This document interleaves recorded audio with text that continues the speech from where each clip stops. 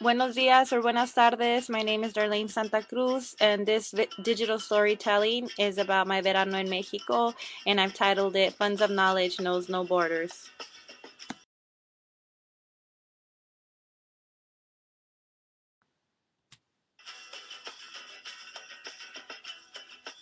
During the school year, I'm usually busy with academia, doing community work, or taking care of my children. I was looking forward to this summer to spend some time with my children after having a few life changes and being able to travel with my two good friends, Anita and Jennifer.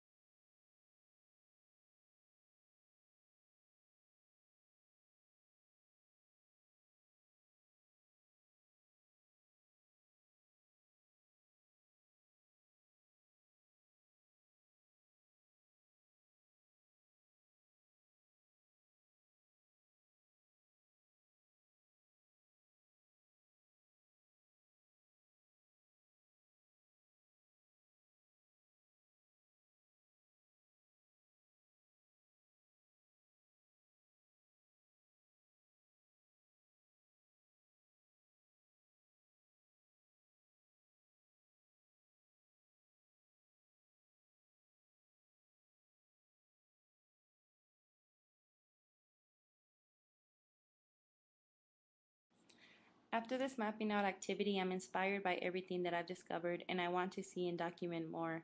I asked Angeles if she'll take me on another walk throughout the community so that I can continue documenting these community literacies and resources. This time, Angeles takes me to the huerta. It is there that I realize what a blessing it is to have Angeles, not only because she's a community member of Cajones, but because she serves as a community broker between Resplandor and Cajones.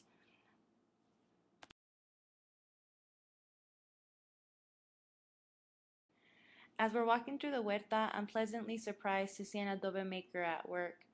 Throughout the walk, I take dozens of pictures of native trees and fruit trees, vegetation that attracts wildlife, and medicinal plants that grow in this region.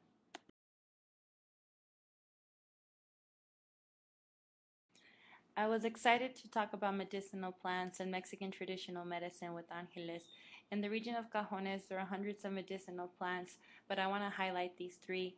On the top left corner, we have La Hierba del Negro. La Arena Limpia has been used to cure the mal de aire or mal de ojo. The hot, wet leaves are also used for joint pains. The branches can be used to make a tea for stomach pains and cramps. The ruda, which is right underneath it on the left corner, is used in a tea, can be taken to stimulate late menstruation and ear molestation.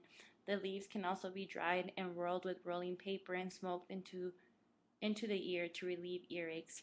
And then on the right, we have calendula, and in a tincture form, it's used to disinfect and calm small wounds and burns.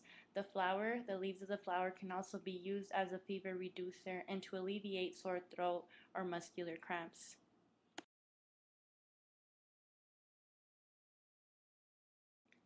As my excitement begins to grow as a result of the landscape in Cajones, I put on my Tierra y Libertad hat, or TYLO, a social justice collective in Tucson that I'm a part of, based out of Wakefield neighborhood. We work on various things, but some of them are barrio sustainability, creating green spaces through food production. We work with migrant rights as a community literacy, and we have a freedom school, which is a youth empowerment training by and for youth. Our slogan is Nuestra cultura defiende la tierra, which means our culture defends, protects the land, the earth. And we have the maíz, symbolic of our culture, but also the ants, demonstrating that collective work that needs to take place if any social change is going to happen.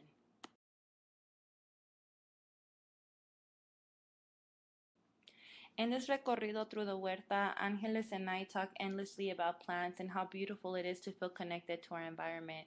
Here we are in front of the huerta where maíz is being grown and the men are piscando the cilantro.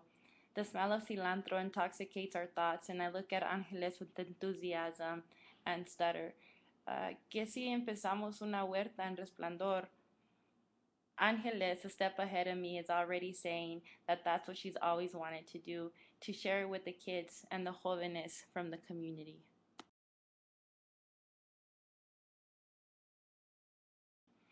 We take one more walk of Cajones, but this time up El Cerro del Sombrero.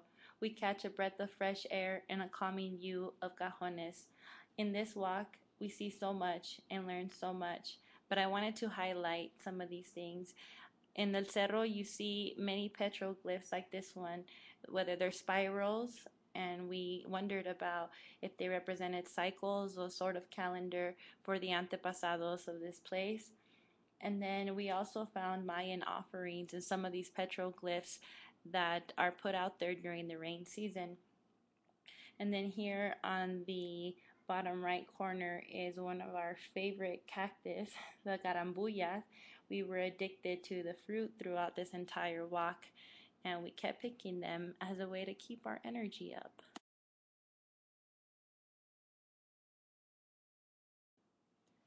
At this point, we put together a proposal to Dr. Fletcher about the Huerta Resplandor. With his help, we designated a location for the Resplandor Community Garden. Right away, we get to work with the Resplandor volunteers and the youth who help clean out the area.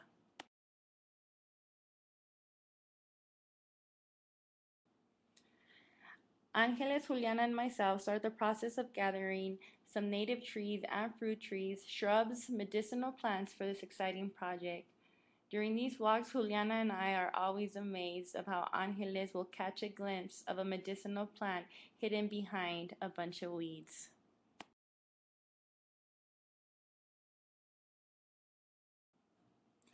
As this huerta continues to take shape, we created a rough drawing of what the huerta could look like.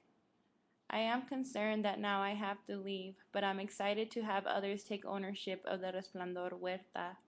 This has been one of the most rewarding journeys that was sparked from a class assignment that allowed me to contextualize the work in Resplandor and Cajones, but also to bring in the funds of knowledge of both the community and myself and apply it within a different context and in a different place.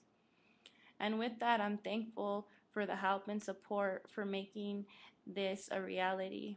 And I leave you with this quote from one of my favorite indigenous educators, Greg Cajete, who says, "Our students can expand their awareness of the environment and of themselves as creative beings who are part of a greater story of creation, greater than anything that they can imagine."